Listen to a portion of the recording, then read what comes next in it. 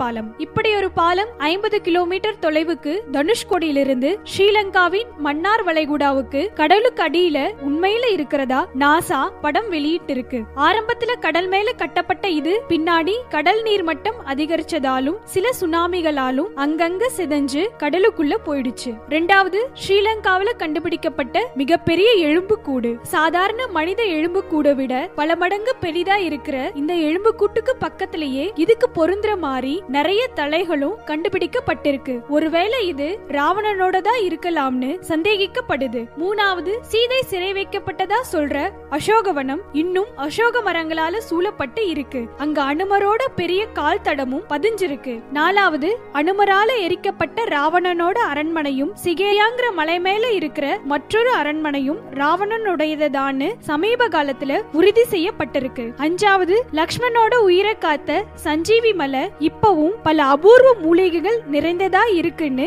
ஆயுர்வேதம் சொல்லுது. ஆறாவது, சீதை பிறந்த ஊரான நேபாளம் ஜானக்பூர்ல அவர் பேர்லயே மிகப்பெரிய ஜானகி கோயில் நிமிர்ந்து நிக்குது. ஏழாவது, அனுமார் எரிச்ச ஸ்ரீலங்காவின் உஷன்கோடா இடத்துல வெறும் சாம்பல் மட்டும்தான் இன்னைக்கும் இருக்கு. எட்டாவது, சீதை அக்னி பிரவேசம் செஞ்சு தனது புனித தன்மையை நிரூபிச்ச திவ் ரூம் போலாங்கிற இடம் இப்பவும் தடயங்களோட இருக்கு. ஒன்பதாவது, ராவணன் பயன்படுத்திய அவரோட புஷ்பக விமானம் இருந்ததற்கான அடையாளங்கள் அங்கிருக்கிற உள்ளூர் கோயில்கள்ல வைக்கப்பட்டிருக்கு. கடைசியா, ராமர் வனவாசம் செய்த பஞ்சவடியில இருக்கிற ராமர் சீத்தை கால் தடங்களும் ராமேஸ்வரத்துல வானர படைகளோட ராமர் தங்கியிருந்த போது பதிக்கப்பட்ட கால் தடங்களும் மிகச்சரியா ஒத்து போகுது. ராமாயணத்தோட உண்மையை நிலைநாட்டும் இந்த 10 ஆதாரங்களை யார் வேணாலும்